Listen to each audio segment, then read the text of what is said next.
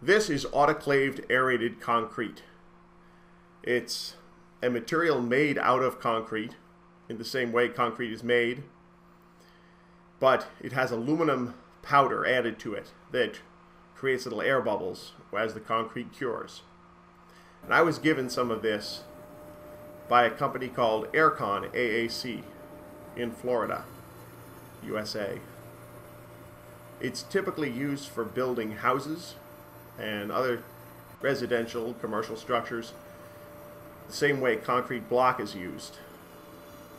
I'd heard about it before, but I'd never handled any.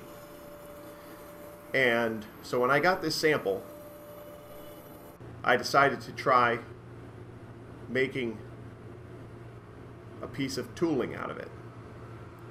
Because it's concrete, it has a relatively good coefficient of thermal expansion compared to a lot of other tooling materials. It machines pretty well here because it's mostly air. It makes a lot of nasty dust, but it's not nasty in a super unhealthy way. It's nasty in a messy way. The problem is it's all full of little pores, and these need to be sealed. So I took my sphere section that I'd machined and tried filling different quadrants of it with different materials. The first here is just an epoxy filler, kind of like All Grip All Fair. It's a Total Vote product made by Jamestown Distributors. Cures at room temperature. It's just a highly filled epoxy. And I skimmed that over everything, trying to fill all the little pores. The pores are usually less than 1 millimeter across, but enough that I'm thinking they will leave surface defects and potentially cause problems at the temperatures with pre-preg. And the second quadrant I just coated with epoxy, and I put some peel ply over to keep it from running out of the little pores. And the third one, I applied just a Bondo-like vinyl ester putty. It's a real creamy Bondo that sands really nicely, that I like to use for things where temperature may be an issue and where sanding is going to happen because it sands beautifully. And so there are the 4 options. The uncoated corner. So I gave it a sand up with some 120 grit sandpaper, just trying to smooth things out. Now the problem here is that the uncoated area sands really easily, and the coated areas, the sealed areas, sand the way you'd expect, like the material they're sealed with. And so the 3 sealed areas went no problem. And I could totally imagine spraying primer on top of this and having it work really nicely. The unsealed area, I did a little digging in with sandpaper, just by mistake. And I'm not sure how to avoid that other than to seal the whole thing, or not seal the whole thing. But because I wasn't into spraying primer and I wanted to get this done quick, I decided to put some adhesive Teflon over it. And this is about a worst case scenario for adhesive Teflon, because it'll do flat and it'll do one-way curves, but compound curves require a lot of struggle with wallpaper cuts and pulling it on the bias, trying to keep it from wrinkling. So I didn't make any attempt to do this beautifully. I just wanted it to be done quickly without it being terrible. And so I tried a few different things in different quadrants and ended up just placing and slicing strips for the second half, and that part turned out better than anything else. The uncoated, unsealed area was really easy to cut in with the knife when doing the wallpaper cuts, the double cuts on the Teflon. And so I probably made a little mess there. It's quite chippy, and it seems like it would break pretty easily. So then I grabbed some Hexcel Prepreg that I had around, and this is a low temp system. I'm going to cure it around 100°C, and I'm just stretching this over the top, trying to make it decent. I'm not going to do any debulking. It's just going to be 3 plies put down, using a heat gun there to stretch it out.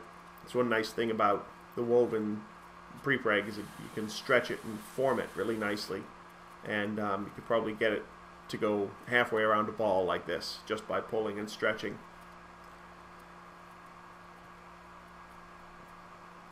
So there's the first layer, and throwing on the second layer at 45 degrees to the first, and then the fourth layer.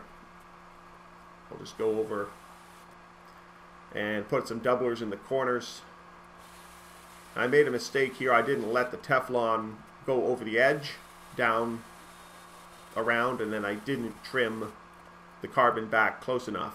So there's the final bit, and some of that carbon hanging over the edge, when I cooked it, went down and bonded onto the autoclaved aerated concrete that was exposed below the Teflon, and so it was a little bit of a hassle to demold it. But I just threw some peel ply on there and some perforated release film. I only had, grabbed some scrap, and then put it down on one of my small carbon tables. These are nice. It's just an aluminum honeycomb pre-preg table with the honeycomb vented on the bottom, and it's super stable and it conducts heat really well. So I put some breather underneath it so it wouldn't ruin the Teflon, and bagged it up. I'm going to cook this high and fast. I'm just going to ramp it right to 100 and leave it there for a couple hours just to kind of push on it a little, see what happens. This is not a stability test of the autoclaved aerated concrete. It's more just a test of the surface and whether there are any problems. It would be great to come back and do some tests of thermal expansion, although the numbers I've seen suggest it's somewhere around concrete, which is significantly better than most of the tooling boards available, and somewhere around that, you know, the CTE of steel or concrete or something like that. So when it was done, there's a little bit of resin bleed. It looks good. Demolded it, and here I'm discovering that I've glued that part on a little more than I thought or hoped to, but everything looks good.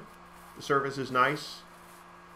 I can definitely see the quadrant of the sphere that I didn't coat. It's lower, and it's hard to tell whether that was because of the porosity of the material, because of the shrinkage of the material, or because I sanded it. I think a lot of it is because in sanding the rest I mistakenly, and there you can see that line right there where it to the right, that the one we're looking at now, that is the quadrant that was bare, but the other three going around are the ones that were sealed. There doesn't seem to be any difference between the 3 sealing methods. It seems like sealing in any way matters, or not sealing. I'm imagining the surface is going to be pretty rough, even through the Teflon, where there was no sealing and filling the pores, but it looks pretty good from the outside. Here I'm going to do dodgy stuff with a chisel, so we'll fast forward through that. Hopefully no one's fingers are going to go missing. It all turns out okay, even though it looks right now like it's not gonna. So I'll pry that up and get it loose. And here it comes. You can tell I'm about to get it.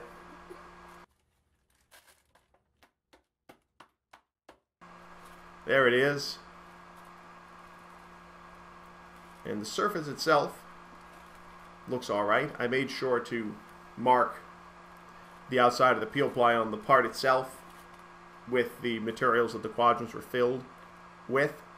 You can see the inside lines there, and where the uncoated quadrant edges are. It's pretty obvious that that was a different thing. The other three look pretty good, and again, the surface is pretty ugly, but not as ugly as I thought it would be, and similar really to what you'd get with uncoated MDF with Teflon put over it. And I have a feeling this is much more thermally stable. And the interesting thing about autoclaved aerated concrete that made it pretty compelling is the price.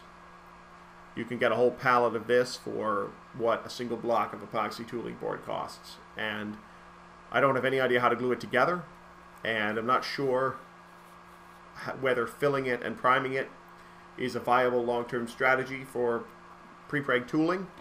But what I wanted to explore with this video was the possibility that autoclaved aerated concrete could be a useful tooling material for low-cost pre-preg parts, that it could have better thermal stability and similar types of easy machining to some tooling boards and or MDF, and that the dust is not plastic, doesn't create a whole lot of microplastic nastiness to deal with, and the health concerns are probably there, but not as significant as with a lot of other nasty tooling materials.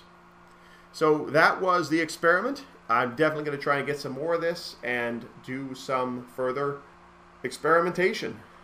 Thank you for checking it out.